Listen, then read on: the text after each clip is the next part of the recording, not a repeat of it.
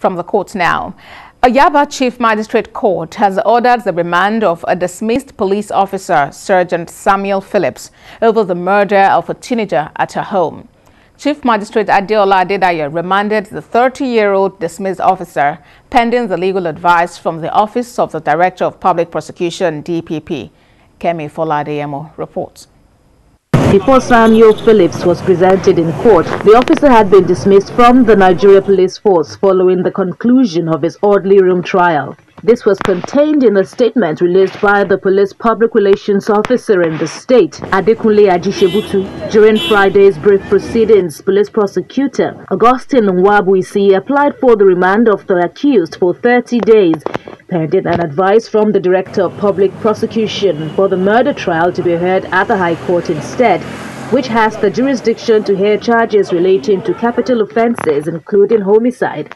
Though the magistrate court didn't take the plea, he is alleged to have committed the offence on September the 10th. The charge sheet also states that the incident took place at about 11:30 p.m.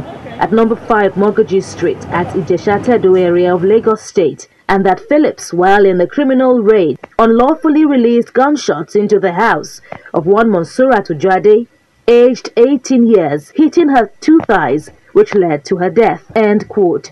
The defendant was represented by Doyin Shobie, while lawyer for the Ojuade family was also present in court. Among several issues raised in the police handling of the case, the family wants the authorities to change the stray bullet narrative as to how the deceased died. Nobody ever made it clear to us what the outcome of the orderly trial of the police, which we attended. We are getting the report just now that he has been dismissed. They are wrong. Because of the sudden nature of the invitation, of the information, my clients couldn't make it. Remember, they are in mourning. I can't call them by 10 p.m. and say, be in court by 9 a.m. in the morning. The truth must be spoken. Today, it is Monsurat Ojuade. Tomorrow, I could be the next Monsurat Ojuade. You could be the next Monsurat Ojuade. Jumoke's case is still there. A whole lot of people have been felled by bullets from the people that we pay with our taxpayers money.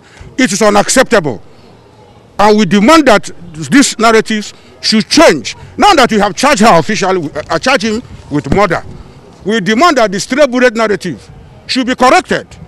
The Commissioner of Police was at her residence on last Monday with a condolence letter.